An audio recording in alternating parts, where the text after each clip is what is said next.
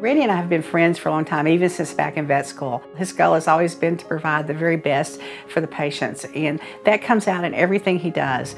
In his dream for River, his dream for his own practice, and the fact the way he works at the state and at the university level to try to bring all facets of veterinary medicine together, because he wants academic, organized veterinary medicine and the practitioners to work together as a group where we all get along and we all are working towards the same goal, and that is to provide excellent patient care across the state.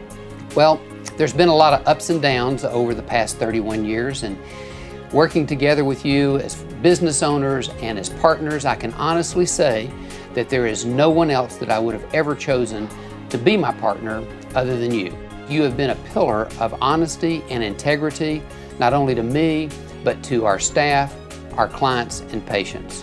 When I think of the perfect role model of a veterinarian, I certainly think of you. So today, I hope you know that all of us at the CVM are thinking of you and appreciating everything you do day in, day out, every day of the year. Your dedication to the profession, from being in the clinic as well as working with the many clients and patients that we see, and also serving on many veterinary boards, is a great example for many future veterinarians to follow. You know, I want you to know on behalf of the College of Veterinary Medicine, you've been a terrific alumnus. If I recall right, you graduated in the class of 1982, and never has there been a time in my tenure here for about 6 years that when I've called on you, you haven't been willing to step up to the plate and do what's necessary to push this profession forward.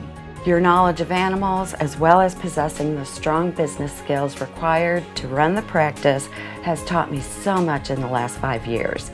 Thank you for giving me that opportunity to work beside you in the business office. Of course, your unwavering commitment to the university, especially to the College of Veterinary Medicine, has been tremendous, and I look forward to continuing that relationship in the future. My sincerest congratulations on a job well done.